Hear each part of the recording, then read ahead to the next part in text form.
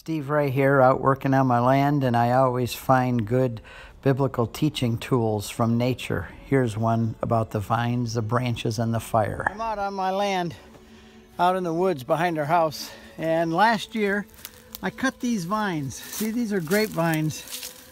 They're crawling up this tree and try to kill it. See there, I cut it off right there. And now look at it. The vines are all dead. I can pull them right out of the tree. You know, Jesus said that He is the vine, we are the branches. If we abide in Him, we'll bear much fruit. And if we don't, we become brittle and dead. This stuff all snaps. It's all dry, look at that.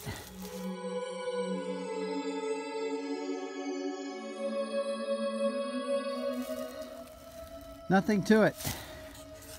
Snap it like that. There's no life anymore. There's no sap in it.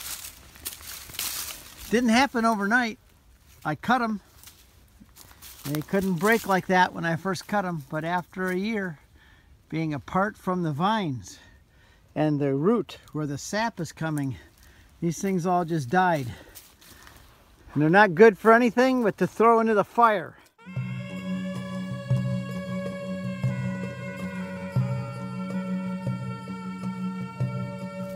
So Jesus said, if you don't abide in Him, there's no life. You'll eventually be torn up and thrown into the fire. That's what happens to people who break away from Christ.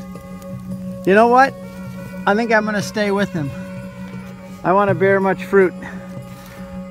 I don't want to end up like that.